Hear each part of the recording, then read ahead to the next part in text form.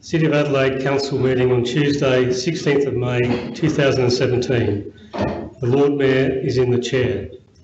The Council public meeting will be streamed live and recorded for publishing to the internet.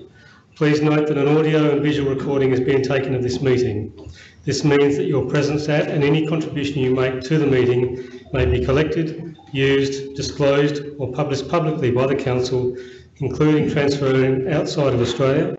And the red light to my right indicates that the meeting is being filmed and streamed. Council acknowledges that we are meeting on the traditional country of the Kaurna people of the Adelaide Plains and pays respect to elders past and present. We recognise and respect their cultural heritage, beliefs and relationship with the land. We acknowledge they are of continuing importance to the Kaurna people living today. Council acknowledges the vision of Colonel William Light in determining the site for Adelaide and the design of the city with its 6 squares and surrounding built continuous parklands, which is recognised on the National Heritage List as one of the greatest examples of Australia's planning heritage. Members, ladies and gentlemen, please be seated.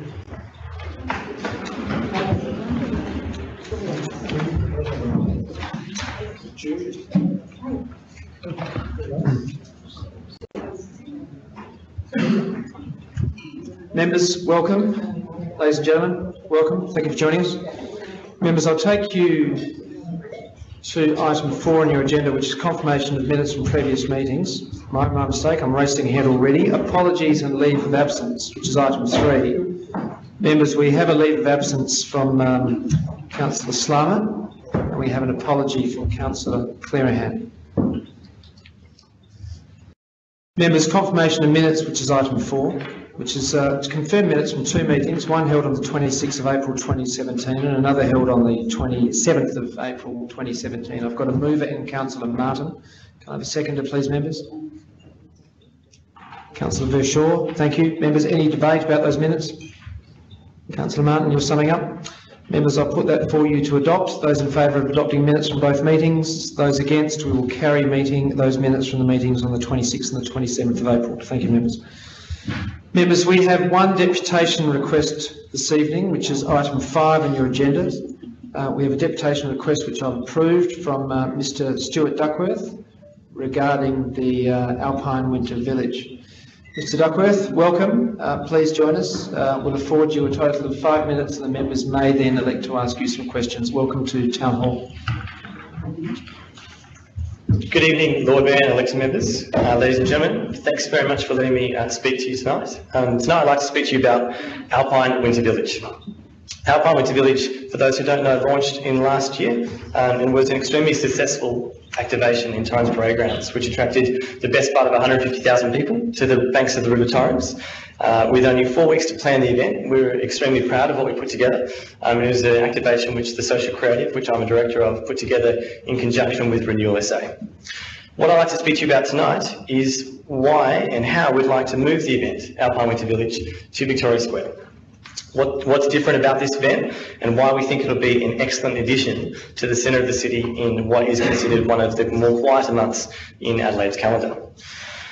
Alpine Winter Village is called Alpine Winter Village for the fact that it is truly a village. It's not an ice rink and it's not just one element, it's a village of a whole bunch of things.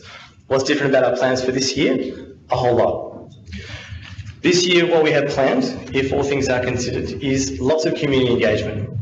If there's anything we've learned over the 4.5 years of successful activations in Adelaide, it's about engaging with the wider community and collaboration. It goes a long way with a whole bunch of people. And so the difference of this year's event by comparison to last year's event or any other events which may be planned for that time is community engagement. What we have planned is community engagement with over 12 different community groups, varying from Ice Hockey SA, doing demonstrations on the ice, Broom Ball Association of South Australia, or Silver Blades Figure Skating, all with relation to the ice, which will be on a double the size ice rink by comparison to last year. Not to mention the toboggan slide, which we also have planned, which is a 30-metre long toboggan slide for kids, as well as a toddler rink, which is just in essence for the children who maybe missed out last year due to the overwhelming demand. Aside from the ice and the snow, being centred around school holidays, we have a kids area activation planned for the whole month, or the 3 weeks rather, of the activation plans.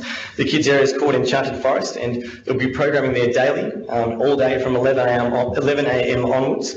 Anything from face painting to winter petting zoo, to nature play, and everything else in between. This will also be an area for Umbrella Winter Sounds, which is an activation organised by Music SA, who we're looking to work in collaboration with, which is all about live music in venues. But because live music in venues doesn't happen throughout the day most often, they'll be looking to program a whole bunch of kids activation during the day, which is all centred around kids programming of live music. In addition to that, we're also looking to work with the Hutt Street Centre to do a winter appeal. Obviously, winter is a tough month for those who are doing it tough, and we think it's a great opportunity to work with an organisation such as that to give back to the community. And so not only will we have a giant Christmas tree installation where members of the public can give back, but the Hutt Street Centre will also be volunteering to help children with other activities centred around Christmas in July theme. In addition to yarn bomb installations done by a whole bunch of community groups. We're also looking to have a winter cinema, presenting a whole bunch of winter movies based around a Christmas theme, which is a whole other activity programmed for the entire month with nightly screenings. Not to mention, as I mentioned before, the umbrella music programming extending beyond that of the kids program during the day to also be live acoustic showcasings of those same artists who are performing in other venues. We think it's a really important activation with a hub centred in the centre of the city to be supporting other venues, such as where these umbrella artists are performing. So we plan to have a stage, which means they can showcase their performances, advertising where they're playing at other venues, and also incorporate that within what we're doing. And we have the full support of Umbrella SA in doing so. Why I think this event would be great for Victoria Square is it fits well within the Victoria Square guidelines, which is quite fairly put forward by the council. We've worked closely with administration to ensure this is so. We have listened to feedback of activations we've done previously in Victoria Square, and we certainly are well aware of those. For example, our fence line, the proposed fence line rather, would be very sympathetic to the surrounds, very similar to Tasting Australia, using lower fencing for any areas which aren't restricted to back of house, and ensuring that there is clear visibility through the site at all times. Operating hours would also be daily from 9:30 in the morning, which means that the square wouldn't be impeded from anyone using it at all times. And being that it is a family-friendly activation during school holidays, it's important that we can have access during daily. We wouldn't be blocking any footpaths. We also wouldn't be using any of the Reconciliation Plaza, and so therefore no traffic management needed. Stakeholder support, we have engaged with the Adelaide Central Markets, who are fully supportive pending that we don't close Reconciliation Plaza. The Hilton have also been engaged, and they're only concerned with noise, but they fully support everything I've just detailed and think it's a great activation and welcome it on its doorstep. Same goes with Bridges Street Traders Association. What I'm asking of the council is to look in favourably of a South Australian company looking to do a South Australian event with South Australian traders, and just give us the opportunity to actually use our space for a great activation, which we think will bring activation and vibrancy into the heart of our city when we need it the most. Thank you very much. Thank you, Mr Duckworth. Members, noting we'll be debating this item later, do we have any questions or clarification which you'd like to ask Mr Duckworth? Councillor Martin. Yeah, thank you for your presentation. Last year, the event was staged in the parade grounds near Pioneer Gardens in association with Renewal SA. Was that a business arrangement?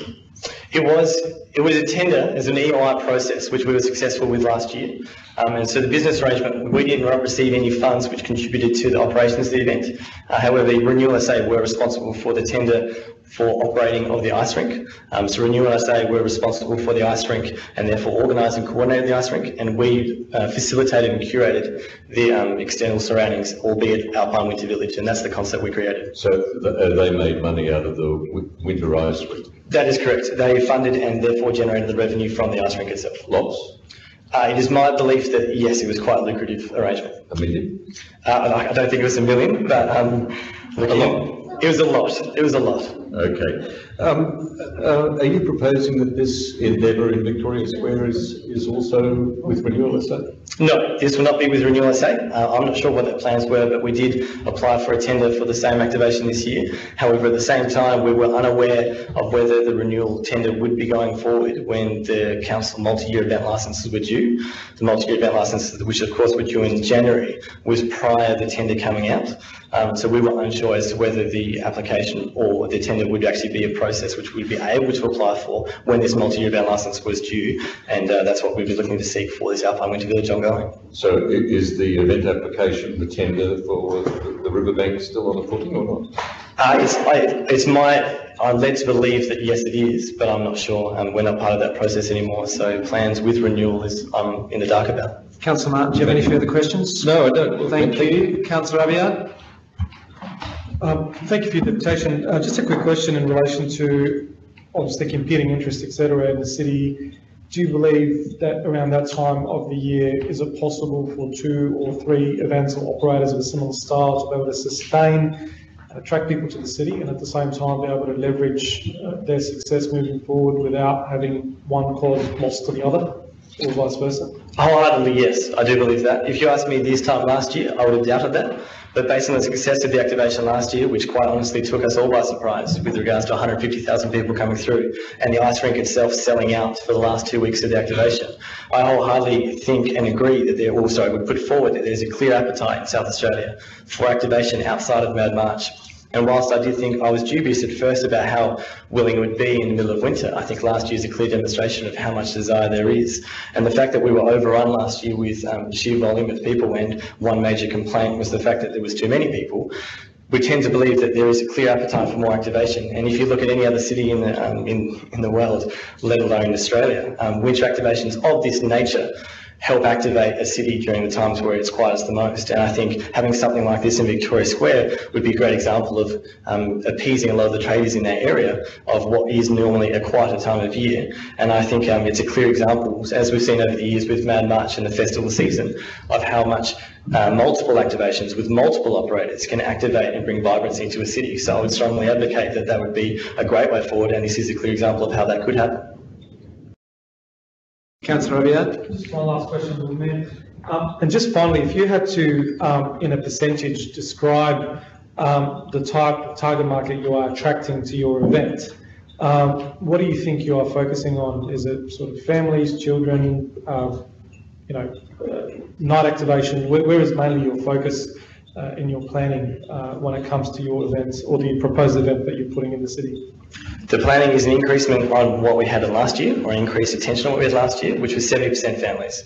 And so the fact that the dates of the activation are purely based on private and public school holidays, being a 3-week period, as private school is a week earlier than public, the whole attention in the target market is families. Of course, we'd like to welcome all walks of life, and so if you don't have children, doesn't mean you're not excluded, so you are excluded. Of course, you're welcome. But the main activation is daytime. That's why it's open from 9:30 in the morning. And if last year's event is anything to go by, our busiest times were from 10 a.m. till 2 p.m. in the middle of the day.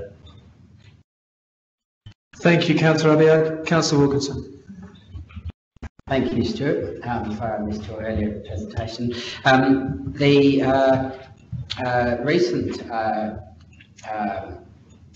food event in the square had low open fencing, which enabled views into the square. The last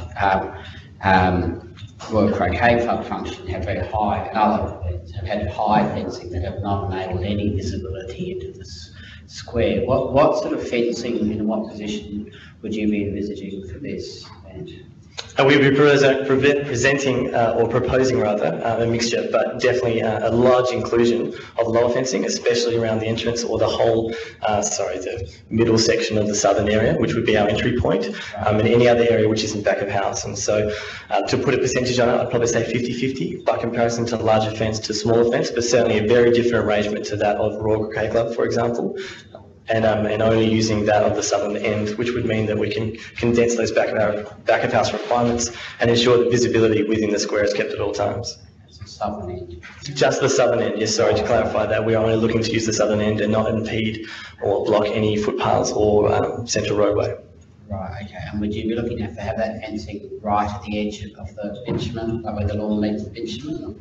In some sections, where, for example, on the eastern side of the southern end, where the vehicle access is, or the only vehicle access is, we would need that just to allow for vehicle access at different times. But no, we wouldn't be looking to go to the footpath in all other areas, and probably would actually definitely not. So there might be opportunity to have footpath lawn and then low fence? Absolutely, I'd welcome that for sure. I'd put forward that the east side, that would be tricky. Definitely footpath can remain open, but that would be needed for vehicle access, as I said, but every other footpath we would welcome some space for lawn. Okay. And just a final quickly question, how would you feel about having a percentage of takings fee rather than a ground lease fee on this operation? I don't know if that's entirely appropriate to this debate, Councillor Wilkinson. It's not consistent with our policies, so I'll respectfully say we'll move on. Councillor Corbell. Thank you. You might have mentioned this already. For your catering needs for the event, are you planning on using any city businesses or food trucks? We've had 32 applications of South Australian businesses for the food vendors, and forgive me, but I don't have the exact number of how many are based in the CBD, but I do know a large portion of those 32 are definitely based in the CBD. Only one of those, from my recollection, is a food truck who'd be looking to actually would actually be not looking to list the food truck itself, but come inside and use the stall. But I believe the majority that we'd be looking to seek, which would be 12 in total on site, would be all CBD-based businesses. And also, if there's damage done to the grass, is that all going to be done and fixed up at your expense? Of course, as with any event we've done on council land, we're always liable for the full extent of the remediation. We would actually be looking to use the Fringe Club, or the Adelaide Fringe decking, for those who are familiar, who did the Fringe Club, to protect the grass at all times, and that's been part of our planning process with administration. But of course, acknowledgement of any damage done to the square or the grass itself would be our liability. Members, in absence of any further questions, we will thank Mr Duckworth. Thank you very much.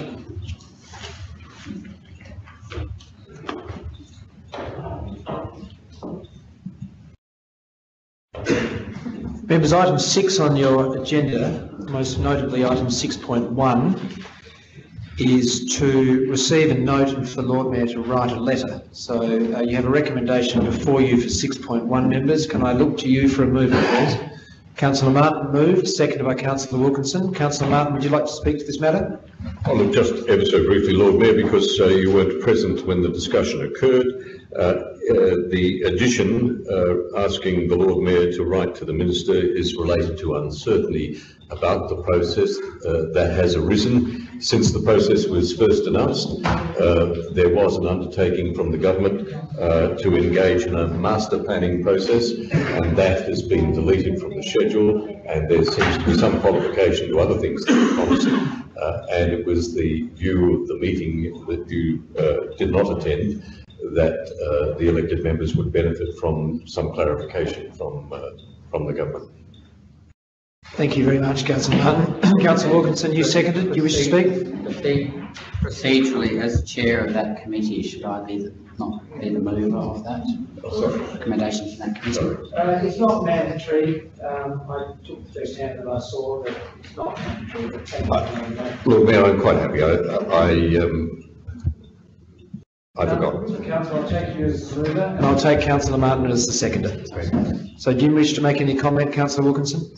No. Okay. Members to the floor. Councillor Wilkinson to sum up. Oh, sorry, Councillor Verschoor. Comment? No? You're voting. Councillor Wilkinson, summing up. Members to the floor. Those in favour? Those against? We carry item 6.1. Thank you very much, members.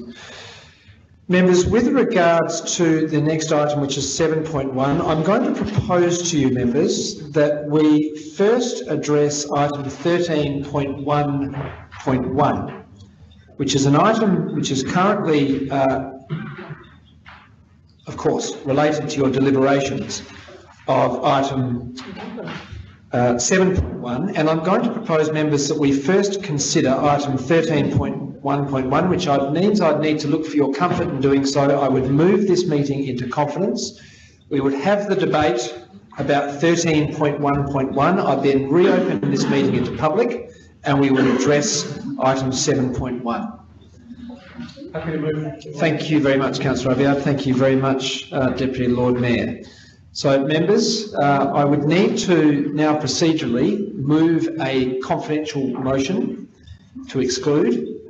That was it. Councillor Abiad just did that. Thank you very much. So, members, I look for your comfort, so you vote on that if you could, please. Those in favour? What what is the nature of the confidential, what's the confidential nature? You have to explain that every time, I understand. Certainly. So item 13.1, CEO, I might hand to you or your team should the need arise. But what we are contemplating in item 13.1.1 is commercial notations with regards to electric vehicle charging stations in the city. Page 46. And that will inform you better, members, to make a better decision, an appropriate decision with regards to item 7.1, your agenda. That's why I'm doing it. So I've sought your comfort for that. Do I have a vote for you members voting to move into confidence? If I could, please, those in favour? Those against? I'll move this meeting into confidence. For those in the gallery, I'm doing this temporarily, so I will reopen this meeting to the public as soon as which time we have debated and made a decision with regards to item 13.1.1. So everyone not central to the item in confidence 13.1.1, can I please ask you to temporarily leave the chamber? Thank you very much.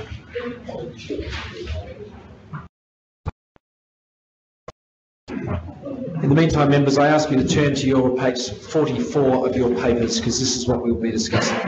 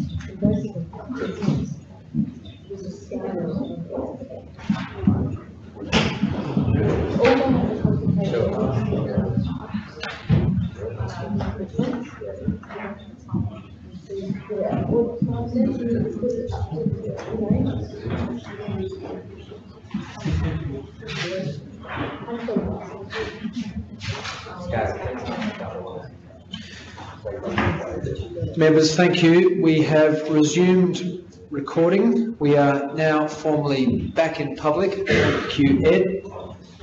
Members, I will now take you back to your agenda, whereby I will now move you on to item 7. And we have a recommendation from 7.1. Councillor Antic, you have your hand up first. What would you like to do? Thank you, Lord Mayor. I'm going to move an alternative motion. You may do so. Councillor, if you could read that out to your fellow members, please. I think this will come as a very little surprise, Lord Mayor, but I'm going to move that council, with all 5 points are deleted, I think there are 5, and that council maintains the current number of, I call them EV charging stations within the City of Adelaide, but continues to engage with the private sector and report back to council with any proposal from the private sector to invest private funds in EV charging stations in the City of Adelaide.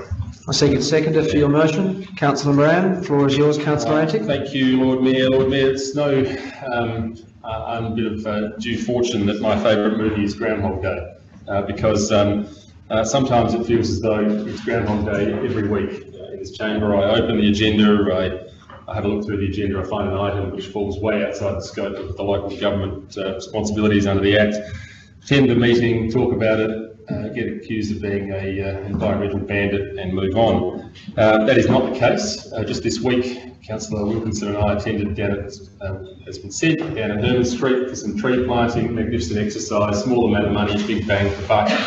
Sandy's tree planting is useless, but notwithstanding that, mine was very good. That's not true, that was very good anyway. So the point is, Lord Mayor, that there are many items on our greening agenda which are very meritorious, and unfortunately, Lord Mayor, this is one I just simply don't understand. In fact, it does sometimes puzzle me that we are stepping into the realm of items which fall into the scope squarely of matters which should be taken up by the private sector, and this is certainly one of them.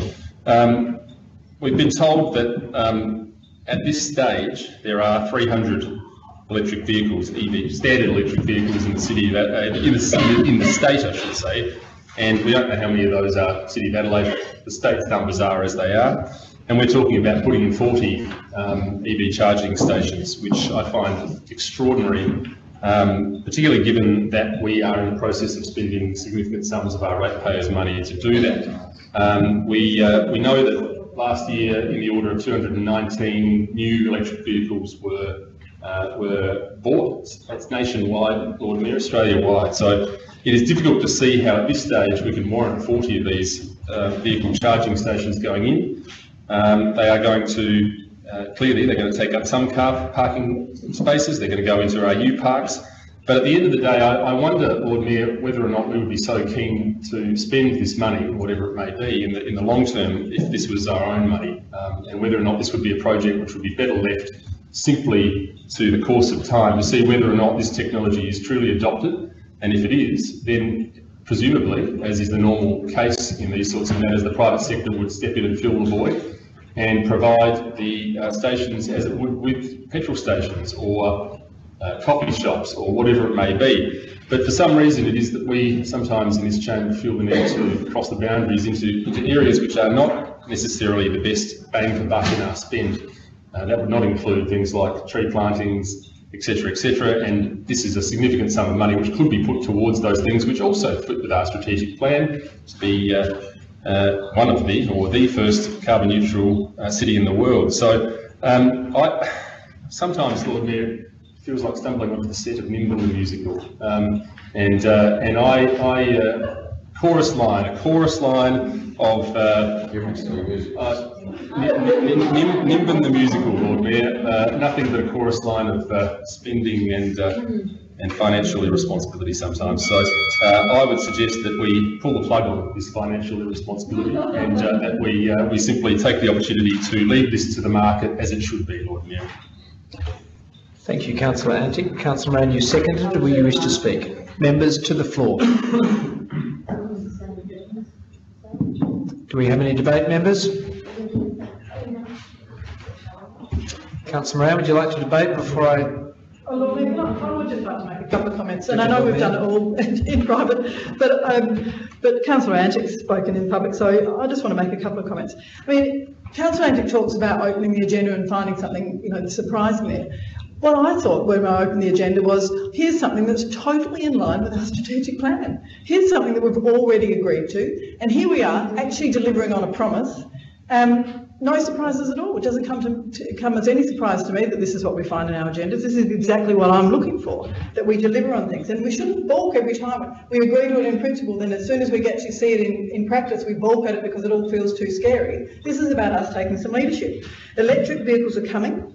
We are proposing to put in some infrastructure to support the vehicles that are already here and to encourage further use, so that more people will go out and buy electric cars and drive them into our city. And just as Burnside puts in electric vehicle charging stations so that people who do have electric cars go and shop at Burnside, we want to put in electric vehicle charging stations so that people who do have electric cars will come and shop in the city. It's exactly what we should be doing. We should be supporting our city businesses by providing the infrastructure that will get their customers to come to them. And one of the great things about electric charging is it actually takes a little while. So people have to get out of their car, go and have a coffee, go and do some shopping, leave their car there so that it's charging up.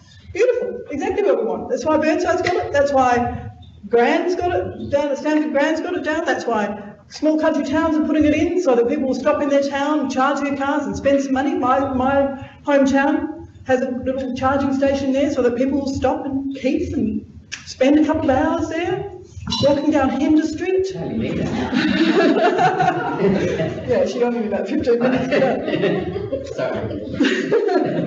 So, this to me is doing exactly what we ought to be doing. And again, as we pointed out on a previous occasion, this is very good bang for our buck. We are spending money, but we have a number of people who are co-investing with us. The Government of South Australia is putting in some money. $200,000 in fact. Mitsubishi Motors is putting in some money. SA Power Networks is putting in some money. Deputy Lord Mayor, can I caution you about information being shared currently? Back to topic, please. Oh, pardon, Lord Mayor, sorry, I didn't realise that was on there. A number of people are putting in some, providing us with support for this. So this is a contribution that is a shared contribution, and I think that's something to be celebrated. Thank you, Lord Mayor. Thank you, members. Do I have any further debate? Councillor Abiad. Lord Mayor, I've debated this in confidence, but just quickly, just to put on a public record, again, echo the sentiments of the Deputy Lord Mayor. I foreshadow that if this motion was to fail, then I'd move the original motion.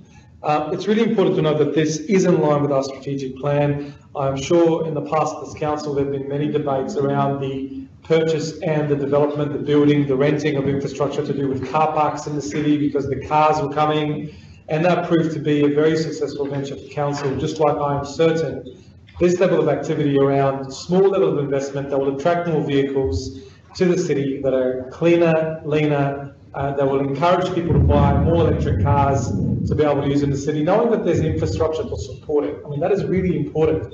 Imagine having to buy a phone knowing you can't plug something in the wall to charge your phone if you go to a cafe, or if people try to live on 5% battery on their phone. I mean, these are the things that most of the consumers out there start to look for solutions and add value to the purchase they're having.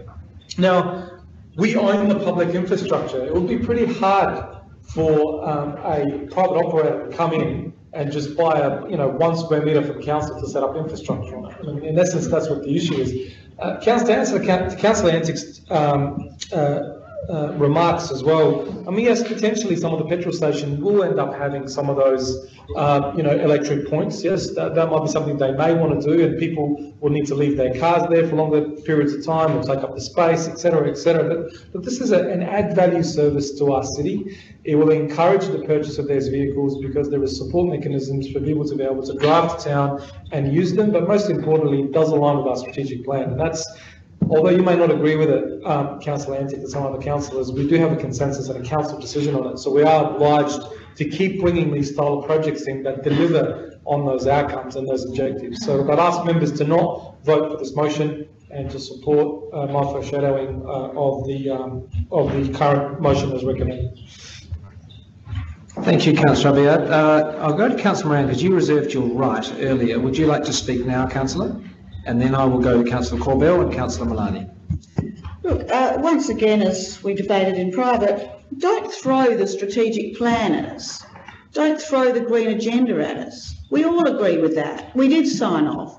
But that doesn't mean, what if we came out and said, I want 1,000. I want one in every house. And that's supported by our strategic plan. And you horrible people don't want everyone, so you're against the strategic plan. We're not against strategic plan, we are, but we want to move forward sensibly. There is no demand at the moment. There are 300 cars spread across the state.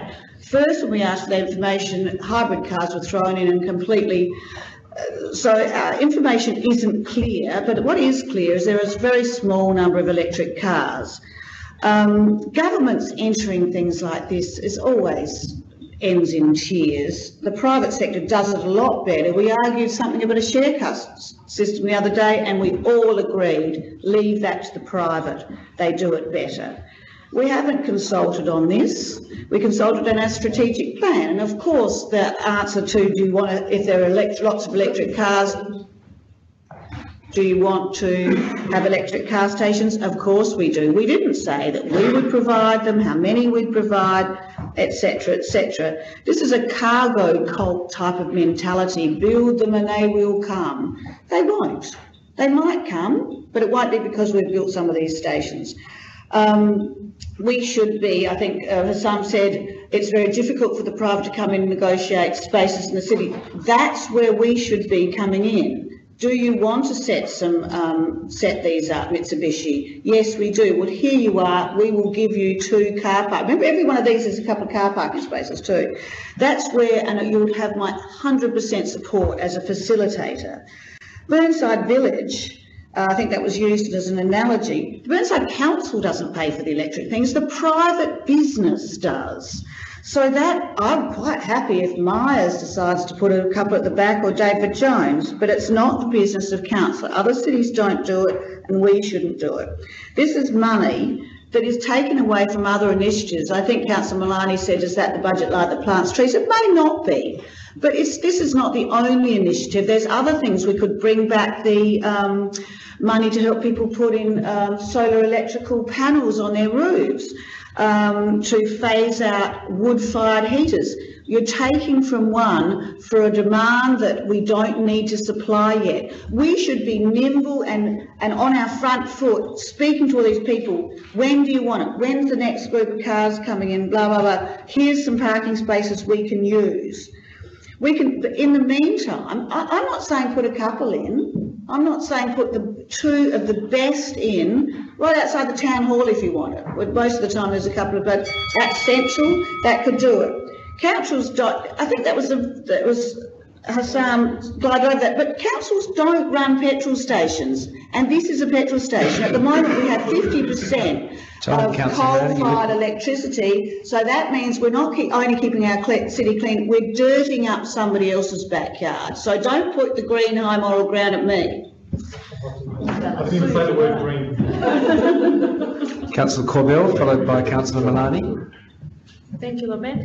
Look, vehicle emissions are the main cause of air pollution, and this is our council seeking to address that by curbing the kind of transport and making it more accessible for electric vehicles to come into this city to charge up. It encourages people to come to our city. It encourages people to adopt clean technology to move about the city. This is part of what we are here to do as an elected body. As a council, we are a capital city council. We are here to make socially just and ecologically sustainable decisions for our community. It is within our strategic plan. It fits really well with what the federal government's agenda is under their Smart Cities plan to reduce greenhouse gas emissions.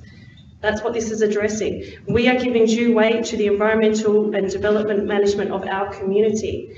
And we are providing a service to our ratepayers, our residents, and the people that are visiting our city, providing public services and facilities which are required. This is a future demand which we are generating, and we are showing leadership in this space as a city on a global scale, putting ourselves out there as a 21st century digitally technological city, with infrastructure and services that are provided to our community at the forefront of green technology. It's in line with our carbon neutral city strategy and action plan. We're partnering together with state government. It ticks all of the boxes and it fits so well with our strategic plan. And I won't support Councillor Antique's motion. I'll support the original motion. Thank you, Councillor Corbell. Councillor Milani. Thank you, Lord Mayor. I will support the foreshadowed motion because I think everyone just needs to breathe here for a little bit, because what we are moving is to go to consultation. So the concerns that we have, and we're talking about 7.1 in this agenda item, is about going to consultation. That's what we are looking at. We are going to consultation on the charging stations, the proposed fees and charges. We're going to go and ask the community in the market what they think of this. So that's what we do. We have a strategic plan, then we budget, then we have partnerships, and then we go to consultation to work out what it is exactly that this is going to look like. What's really interesting is we are looking at the business case for the installation of the 40 charging points. What was interesting to discover is the economy of scale, whether you put in 10 or 40, the cost is around the same. So it's not a matter really about how many, and I take up the physical space as a question we need to answer as part of the consultation process. But in terms of budget lines, and we do have a specific budget line that is around addressing these types of issues. We do want to increase visitation. We do want to do our fair share to reduce carbon emissions. And now we have to look at what is the model that we actually take and install and operate. So there's consultation about the locations, there's consultation about the charging fees, there's consultation about the U-Parks and the services that will be provided there. Let's go and ask those questions. We have some, good, some potential partnerships, and that's a great thing. So now let's work out what this looks like. Use the budget line that is designed to deliver these outcomes, and tweak it as we need to as we get the feedback coming in. Thank you, Councillor Milani. Before I hand back to Councillor Antic to sum up, members, I don't wear Birkenstocks. I drive a car which is probably older than what I am. But I think that this project, and I'm not supportive of what's before us at the moment, I would be more supportive of the original recommendation. This sits perfectly, members, in my view, directly between our goals as being a smart city and a sustainable city. And this is a perfect outcome of both of those. In fact, I can't think of a better demonstrator project in terms of that. Not only is it a demonstration project, it's a very practical project. Like the Deputy Lord Mayor said, this is the type of infrastructure which attracts people to cities and actually puts dollars in the registers of our small businesses throughout the city. So I think it's both practical, I think it's good infrastructure leadership for the City of Adelaide, and I think we should be embracing the original recommendation. Councillor Antic, the floor is yours to sum up. Thank you, Lord Mayor. Well, yes, that's quite right. I think Councillor Moran summed it up pretty nicely. This is about sensible spending and the role of the facilitator rather than the role of of the provider of these services. I mean, I find it interesting that we've got this apparent business case set up for this project, yet, to the best of my knowledge, there isn't a single other petrol station or any, I mean, that would provide this service. I mean, you would think if there was such a demand for this, that at least some of the petrol stations would be saying, you know, we'll add that to our repertoire, you know. It can't, this is not a business plan that fits into line with something like our U-Parks. That makes money. This won't. This is going to cost us money. This is not sensible spending. This is nothing more than a smoke ball on the ground of the diversionary tactics that the state government have used in order to tell us that everything's all right. We're going to be innovative and we're going to be all of that. This is going to spend our ratepayers' money for the purposes of doing that. We haven't even addressed the issue of obsolescence. We are simply going to end up in a situation, we all know it, where we're going to do this all again in 3 years. We're going to spend a whole heap more money. As Councillor Moran says quite rightly, the private sector does that better than us. You know, we shouldn't get into a business we don't know, we aren't good at, and that's exactly what we're going to do here. The bang for our buck would be much better spent on other greening initiatives. There are many of us who have no issue with the concept of greening initiatives when they're done properly, and this is nothing more than trendyism, I'm afraid, and sometimes we need to get over jumping at the last thing we saw on the internet before we got up on a TED talk. So I'm imploring you to support this. Members, you have an alternate motion before you, put forth by Councillor Antic. Those in favour? Those against? Division. Motion failed. Division call. Those members voting in favour of the motion, please rise. Councillor Antic, Councillor Moran. Councillor Abiad, you foreshadowed. The floor is yours. Yeah, Lord Mayor, look, I'll move as recommended, as printed at the moment, and I'll seek a seconder. You have a second to a Councillor Corbell. The floor is yours. Thank you, Lord Mayor. Look, just to note quickly, one of the things that baffles me about the lack of support for this, that Councillor Antic doesn't even want the community consulted on this issue. He's already made up his mind.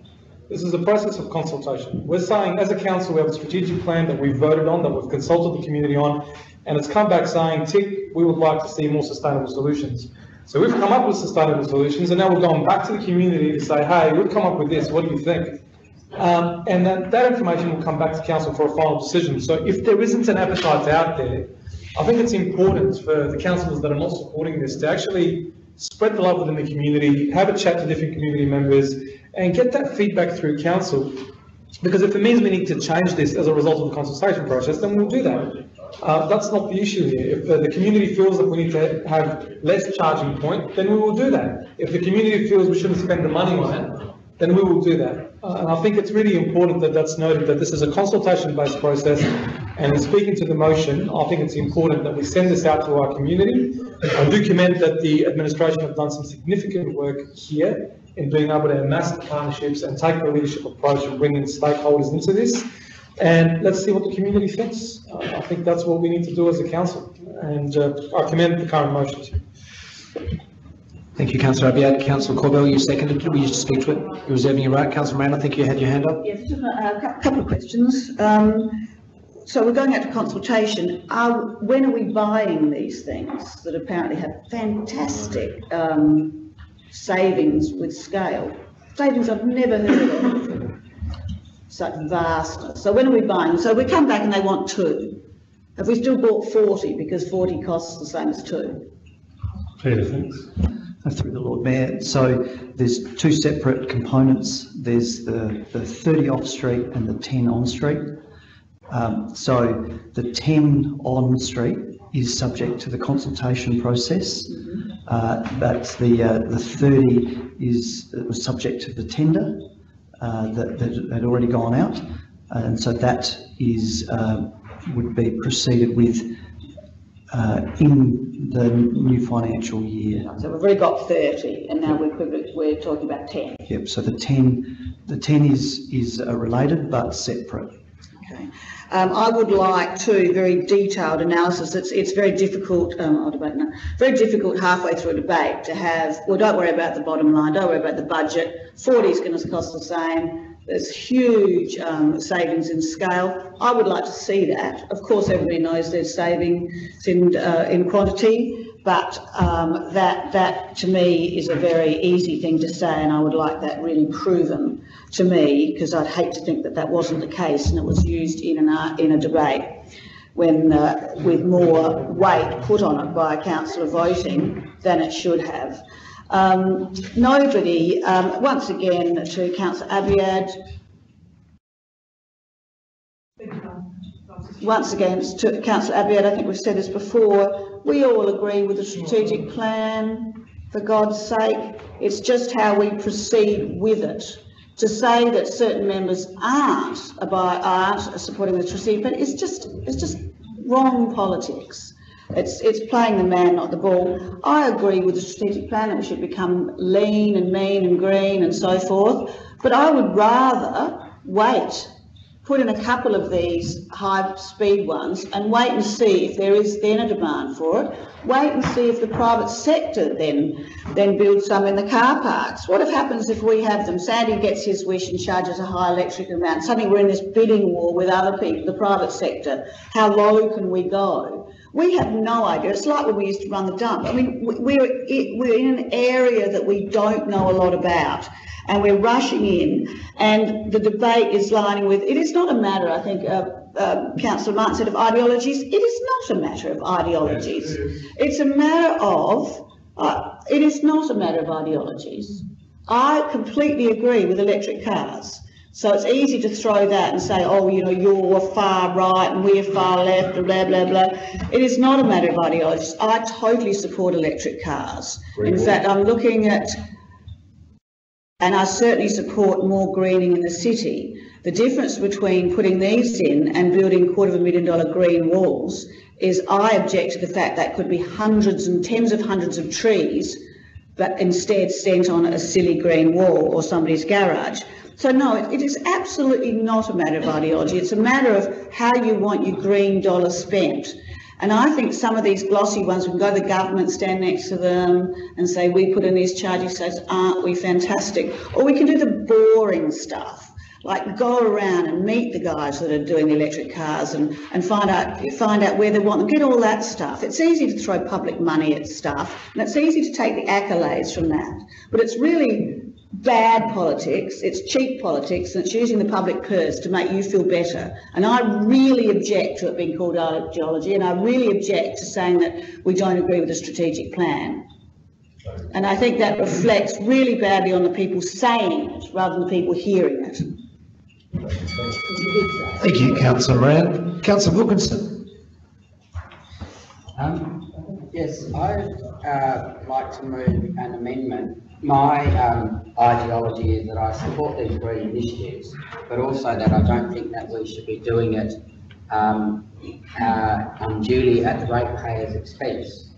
And looking at the table, it's been put to me earlier that I should be moving an amendment to the effect that a range of fees go out to public consultation. So looking through the table there, my proposal was to have double the charges, but of course the charge for under an hour is nothing. So if you double that, it's still nothing for under an hour's charge. Councillor, may I assist you? So, could you assist your fellow members by reading out what your proposed amendment is, and then I'll seek a seconder and then we'll debate it. Just Lord Mayor, comments is, just in hearing Councillor Wilkinson earlier, I think he's really keen on, and I'm happy to include it, if the second is happy to approve, that he would like to have a range of fees consulted on. So maybe I could read out what I've got. A few options or something. What I've written here is a range of charges from that proposed, about half the normal cost of electricity, to normal domestic electric charges, up to full cost recovery for ratepayers over a 10-year period. So you've got that spectrum. And then you go to consultation with that full spectrum. Some people are right for the green thing, but not thinking ratepayers should foot the bill. Others think we should be subsidising it 50%. Others think we should be charging what everyone pays. Okay, I'm just going to assist our secretariat here, Councillor, so then I can seek a second for your debate. This is going to be, by the look of it, added to point 4. If you could just read that out to your fellow members, starting where the cursor is. Including a range of charges from that proposed, in brackets, about half the normal cost of electricity, to normal domestic electricity charges, up to full cost recovery for ratepayers over a 10-year period. Okay, just wait a moment before you debate. We'll just make sure that we capture that, then I'll seek a seconder and we can enter the debate. I'm having a second, but I thought the mover was actually happy to incorporate. Happy to incorporate the second reason. No problems with prices. Sorry, we still haven't captured it correctly, Councillor Wilkinson. Yep. Can you just look at your screen, please, and just read out for the assistance of the Secretariat to make sure we've captured every word correctly. So, from including a range of charges, From that proposed, about half the cost, yes, to normal cost of domestic electricity charges. okay, just bear with us, correct? Up to full cost recovery for ratepayers over a 10-year period. Okay, so we About can... the life of the Thank you. So we can treat this as an amendment, or Councillor Wilkinson, given that you're moving the amendment, if you're happy to work with your mover on the original motion, Councillor Abiad, we can adopt it into the original motion. What would you like to do? I'm happy if the mover's happy to adopt. Okay, mover, you happy to adopt that? I'm happy to in a range of charges, please. You are. Your seconder was Councillor Corbell, so Councillor Corbell is nodding. I'm getting general favour from the room on this. That's fine with me. So thank you very much, Councillor Wilkinson. Would you like to speak to that matter any more? Yeah, no, I think you can be green and commercial in one go. That's what I'm trying to achieve. Thank you, Councillor. Members, do I have any further debate on the floor? I don't, so I'm going to go back to Councillor Abiad. Councillor Corbell, you reserved your right, I recall. You're still reserving. I'm going to go back to Councillor Abiad to sum up. I was going to talk about the strategic plan again, but I'll just give it a bit of thought there. That's it. Members, I'll take this to the vote. Those in favour? Those against? Motion carried. Item 7.1. Thank you, members. Members, I will take you straight to item 7.2. You have two recommendations to note. Do I have a mover, please, members? Moved by Councillor Martin. As printed, I presume. Do I have a seconder? Seconded by Councillor Abiad. Councillor Martin, do you wish to discuss? Councillor Abiad, do you wish to discuss? Members, questions, queries or debate? Councillor Martin, to sum up. Members, I put this before you. Those in favour? Those against? We carry item 7.2. Thank you, members. Members, item 7.3. We have a... Now, do I need a procedural motion first? I think what I will do, members, is that I'll ask for a procedural motion and then I will call for delegates for both the nominees for the principal delegate. Then I will call for nominations for proxies. Members, for your information, we may have one or more proxies associated with this engagement. There is no pecuniary interest involved, so you do not need to leave the chamber. So, members, can I have someone please move a procedural motion? Councillor Abiad, thank you. Seconded by Councillor Corbell. No debate. Those in favour? Those against? We now have a procedural motion in place. I now call for nominees for the principal delegate. Councillor Abiad's got his hand up first. I'd like to nominate Councillor Martin. Councillor Martin, do you accept if nominated? Any further nominees? Councillor Malani has registered interest. I'd like to nominate Councillor. I withdraw, Lord Mayor. I believe Councillor Martin's interested in You this withdraw, petition, thank and I you, support that. Councillor Malani. So, members, I don't have any further, so we'll deal with this, I think, in parts. So we'll now do the principal delegate role. We have one nomination, we have that accepted, so I'll put this before you to vote. Those in favour? Sorry, my mistake. Yes, I need someone to move that, please. That Councillor Martin, moved by Councillor Antic, seconded by Councillor Abiad. Those in favour? Those against? We carry. Congratulations, Councillor Martin. Now, members, proxies. There may be one proxy. There may be more than one proxy. That's up in your hands. Councillor Corbell. I would like to nominate Councillor Malani for the proxy. Councillor Malani, do you accept if nominated? You do. Thank you, Councillor Corbell. Do I have any further nominees for proxy? I don't. So can I have a mover, please, to adopt Councillor Antic, seconded by Councillor Martin? Those in favour? Those against, we carry. Congratulations, Councillor Milani. That concludes item 7.3. Thank you very much, members.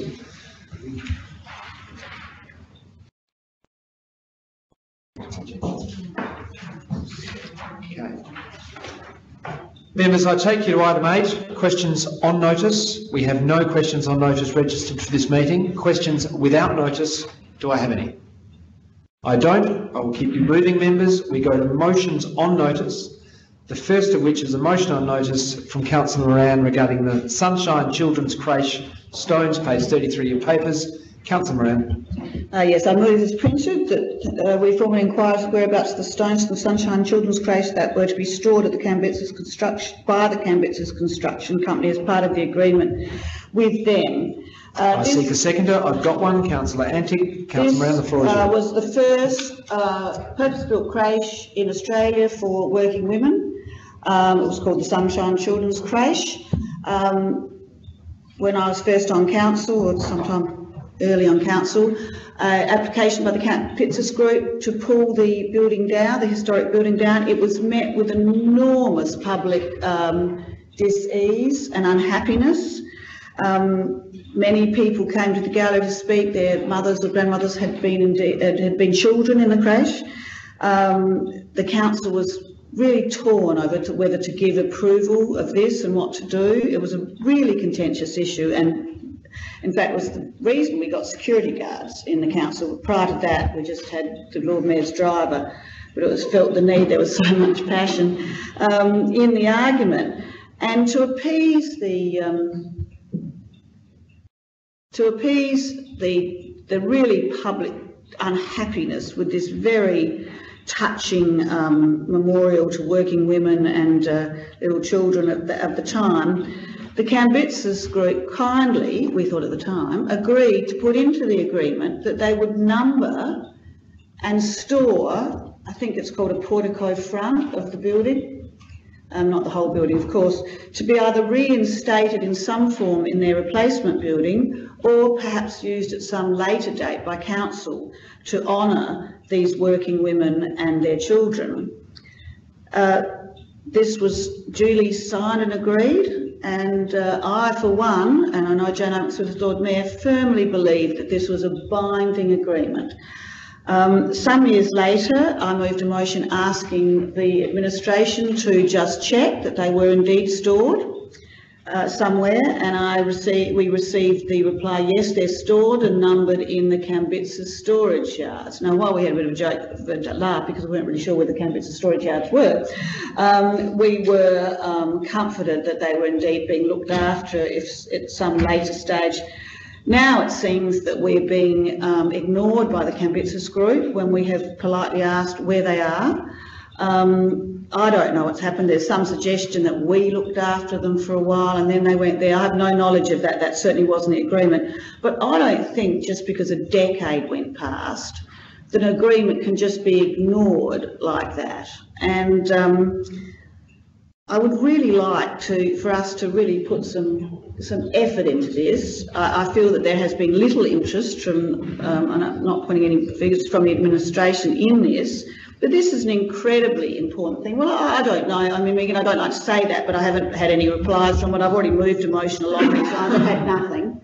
A letter to Mr. Cambetz's asking where there is really nothing, is it?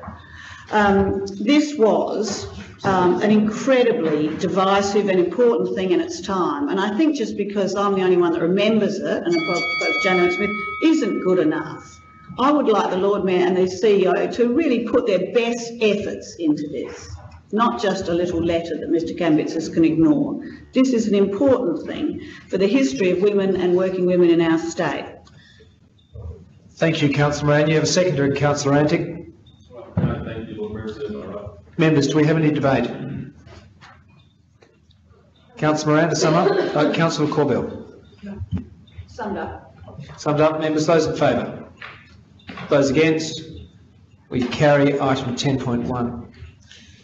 Members, item 10.2, Councillor Verschoor has left the meeting for another appointment, and I've received no written advice with regards to how this could be proxied to another member. So I will leave that item. We will address that item at our next meeting. Lord Mayor, just to make it official, can we just rest the item on the table or leave it on the table? Yes.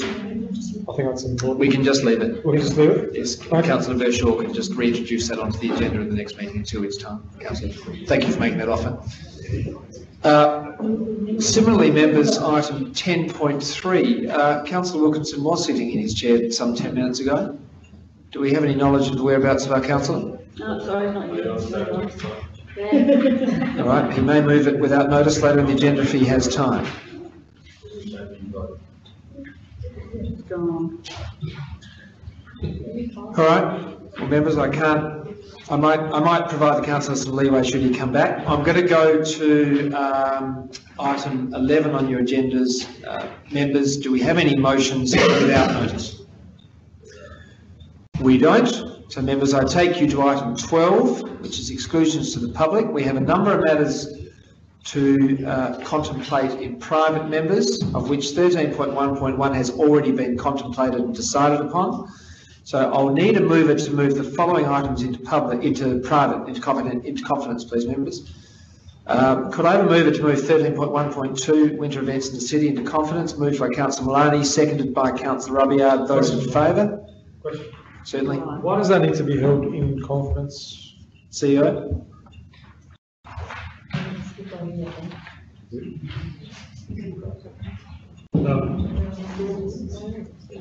Through Lord Mayor, I understand there's a commercial aspect to this, so therefore it needs to be held in confidence. I don't. What is the question? That's what I'm trying to ascertain. It's not clear.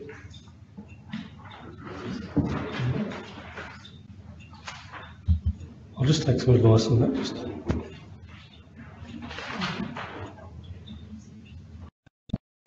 Through Lord Mayor, we've actually recommended this actually be taken in confidence in relation to the fact that the scope of each of the bids are not public knowledge at this stage. They were part of an EOI process with Renewal SA. I'm not sure of the release process they have in formally advising, as you heard through the deputation today. So from my perspective at the moment, I'm unsure as to the confidentiality, but we have erred on caution and kept this in confidence at this time. Can we deal with the Renewal SA in confidence and the other matter in public? Could I suggest something? Like all these things,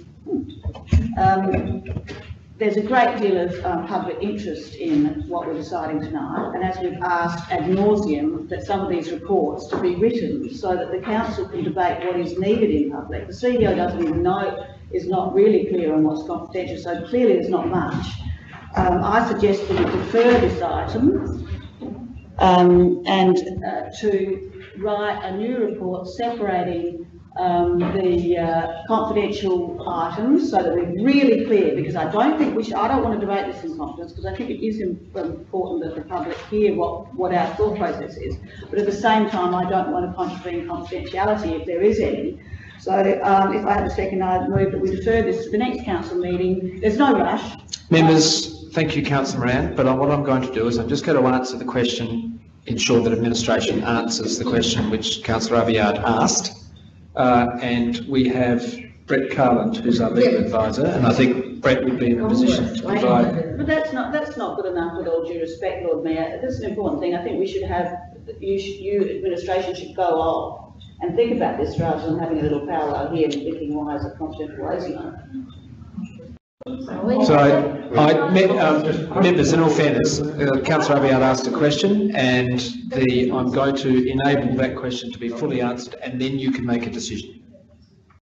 So, administration? I think you have to accept a motion when I move. Yeah, but I'm still asking you.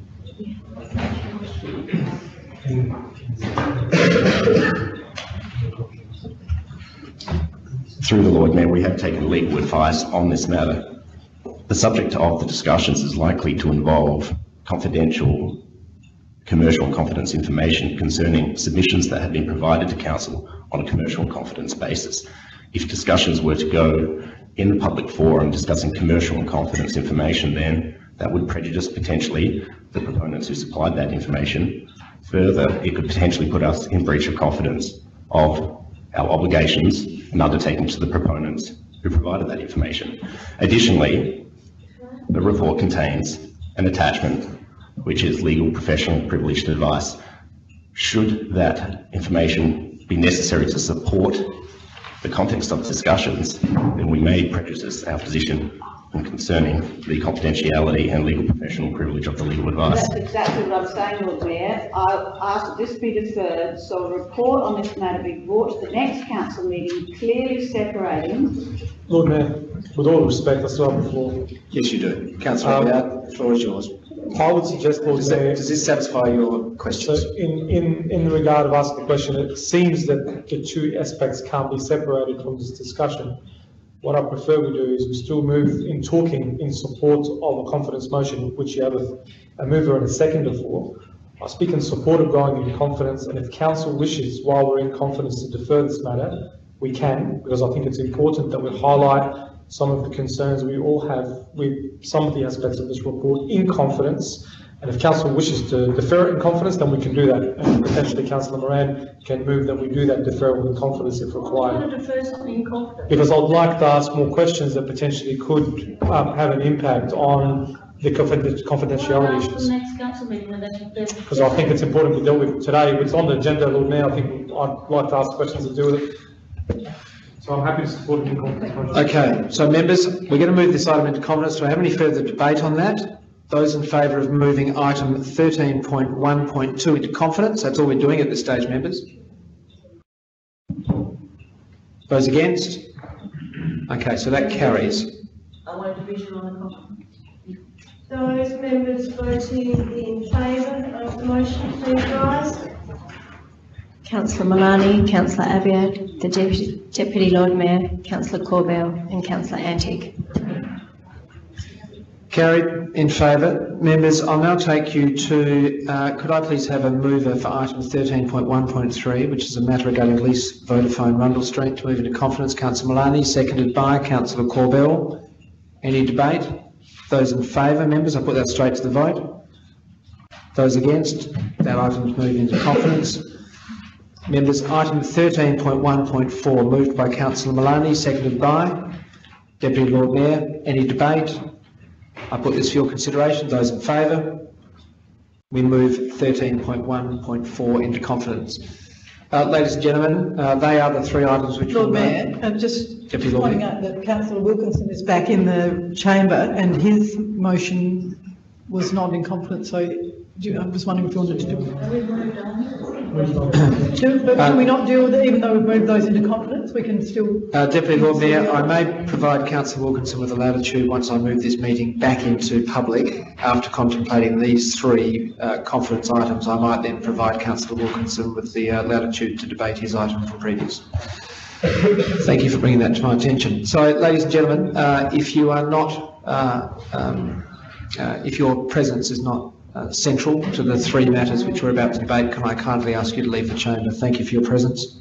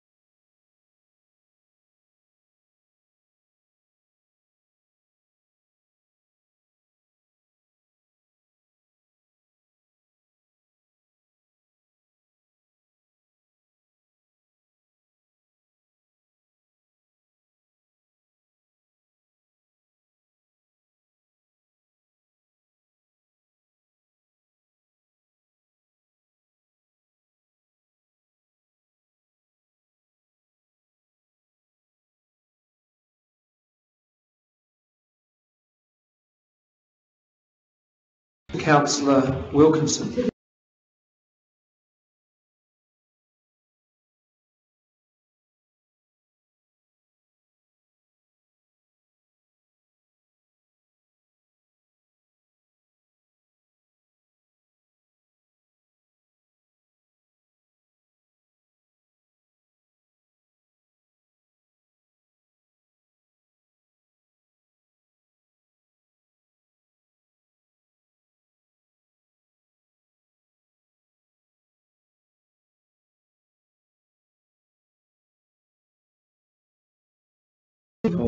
Stands to reason.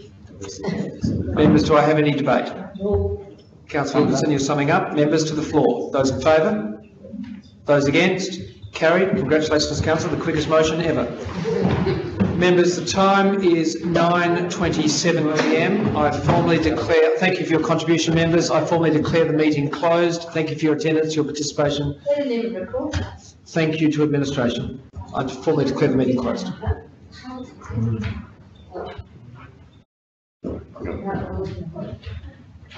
See you later.